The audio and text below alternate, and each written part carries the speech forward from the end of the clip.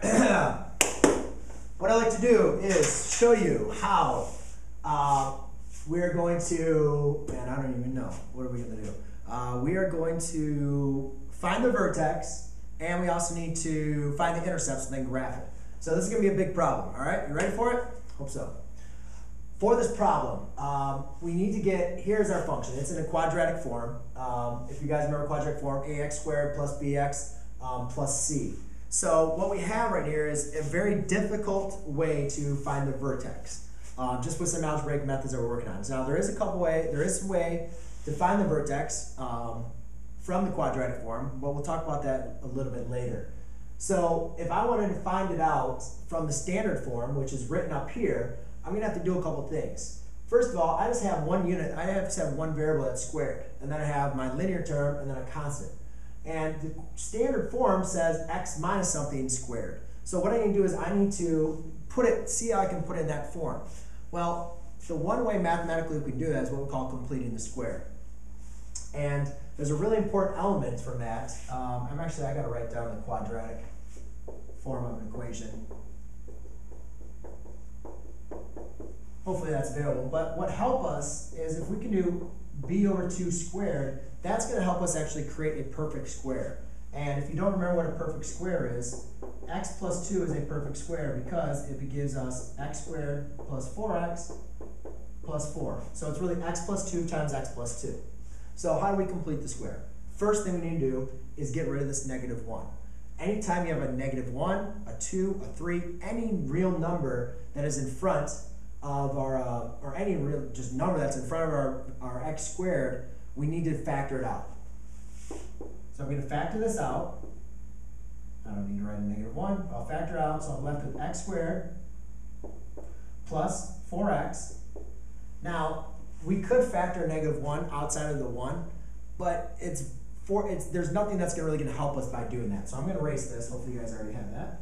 So there's really nothing that's going to help us by doing that. So I'm going to close my parentheses, leave a little room, and then I'm going to add a 1. All right?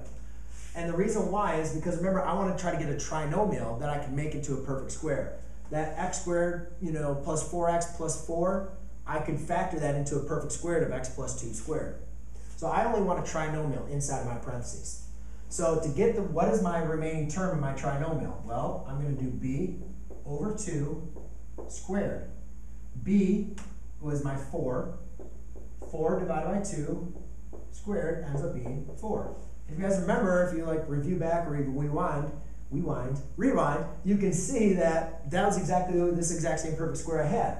So this can be reduced, this can be changed. Rather than writing it as a trinomial, we can write it as a perfect square.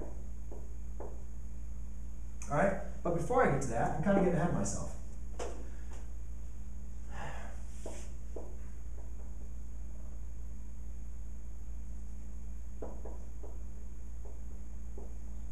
Right?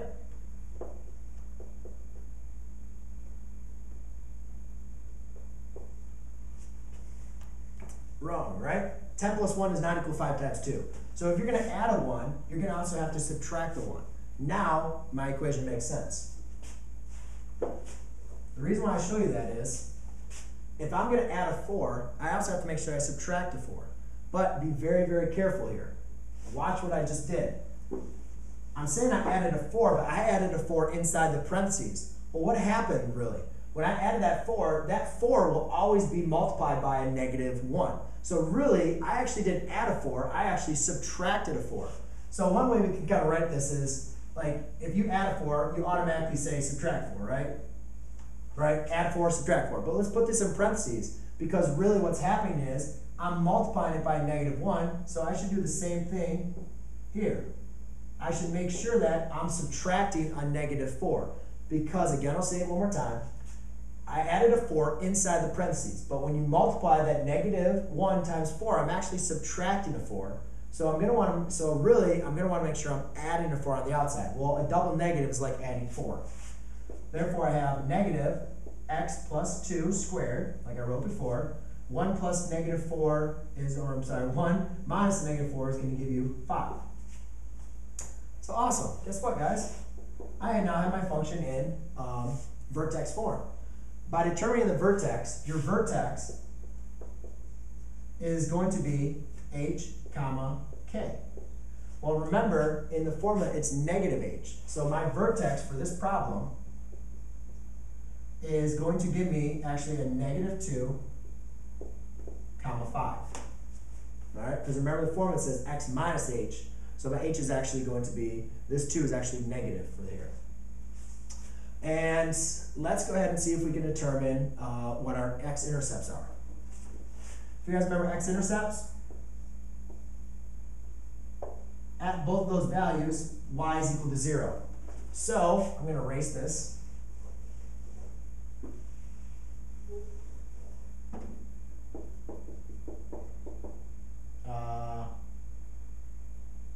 Let me see, what was it? I had at negative x plus 2. Actually, no. I don't need to use that. I'm not going to use the standard form. I'm actually going to. No, I need to use the standard form.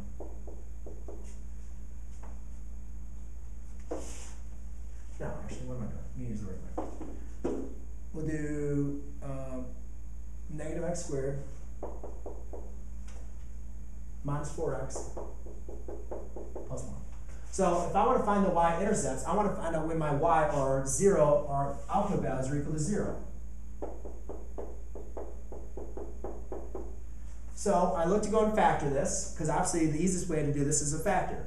Is there any two binomials that multiply to give you, or I'm sorry, any two binomials that are going to give you two numbers that multiply by 1, multiply to give you 1, but add to give you negative 4? No, it doesn't work. It's impossible, at least with real numbers. So what we're going to have to do is the quadratic formula. For those of you that forget, it's going to be plus or minus b squared minus 4 times a times c all over 2a. All right, make sure you write that, memorize it, you'll need it. So we'll have 4 plus or minus square root negative 4 squared minus 4 times negative 1 times 1, which is your c, all over 2 times negative 1. Now I'm just going to do a little bit of math. 4 plus or minus, and I already did some of this, so just to save myself some work, I have 16 plus 4 all divided by a negative 2 equals, I guess I should show you guys how to reduce that, shouldn't I? 4 plus or minus square root of 20 all over negative 2. Now, reducing your radical, all right, you guys should know how to do this, hopefully. 4 plus or minus, this can be reduced down to 2 square root of 5 all over a negative 2. Then what we can rewrite this as negative 2 plus or minus the square root of 5. So your two x-intercepts would be negative 2 plus square root of 5 and negative 2 minus square root of 5. So it'd be like this. Negative, let's write them over here. So you'd have negative 2 plus square root of 5, comma 0, and negative 2 minus square root of 5, comma 0. Because remember, your y value is going to be your, is always going to be 0 at the x-intercept. So that is, given a function, that is how you find the vertex using the standard form, and also finding the x-intercepts using the quadratic formula.